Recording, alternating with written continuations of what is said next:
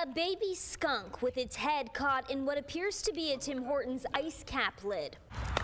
Okay. 16-year-old Sophie Wilson spotted the desperate critter here at Norton Park in Burlington a week ago and without hesitation stepped into action. I was able to take the cup off, but the lid was still stuck on there pretty tight. Eventually, the skunk ran away with the lid on its head, but Sophie came back to the park the next day and brought a net, hoping this time she could trap the skunk and save it. We caught the skunk and we were able to cut the lid off. Okay, let him go. Sophie says the skunk never sprayed, but she put a towel over its tail just in case.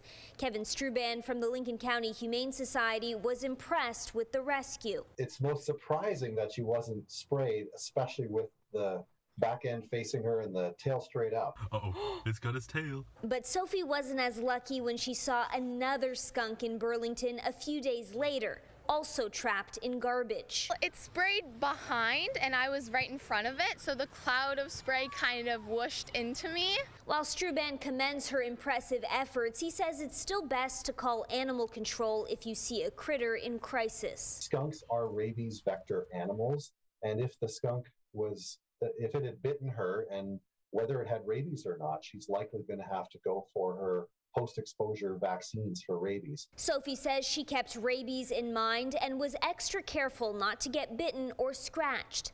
The teen aspires to be a veterinarian one day and hopes this serves as a lesson to people who litter. Don't just throw it on the floor because that's how it kills animals. Kelly Botelho, CHCH News.